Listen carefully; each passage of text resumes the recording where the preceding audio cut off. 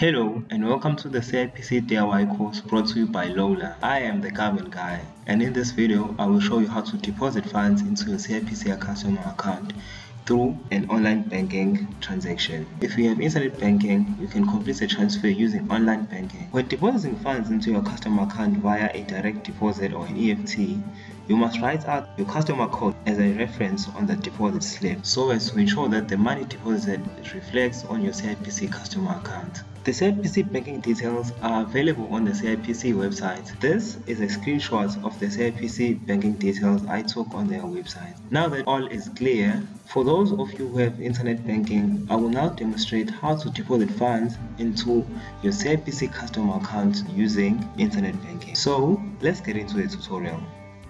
Visit the FNB website by typing in www.fnb.co.za on the address bar. Once you're on the home page, type in your username and password and click on the login icon to continue. Once logged in your online banking profile, go ahead and select the once-off payment option. After selecting this option, you'll be redirected to the payments window. This is where you will enter the CIPC banking details as well as the amount you wish to transfer. On the payment name field, type in CIPC. Click on the choose bank icon and select South Africa as a country, and on the bank, select ABSA as CIPC banks with ABSA.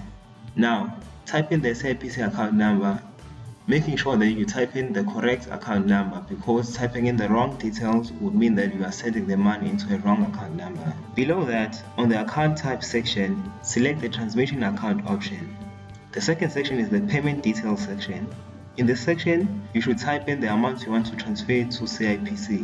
Now on the reference field, you should type in your customer code as your reference. This is very important because typing in an incorrect customer code means that the CIPC cannot allocate the funds into your account. On the proof of payment option, select the email option, and when the deposit clears, you will receive an email confirmation. Finally, now select which account you want to transfer the money from. Click on pay and then check the bank account details to see if they are correct or not. If you identify a mistake, you can click on the edit button and rectify your mistakes.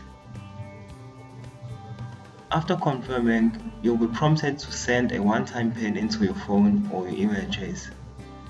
This is for security reasons, as your bank profile tries to confirm whether or not this account is yours. After receiving the PIN, on your phone, enter it and then click on submit to complete your transaction. After submitting, your screen should display a message that says, "Thank you, your once-off payment has been successful."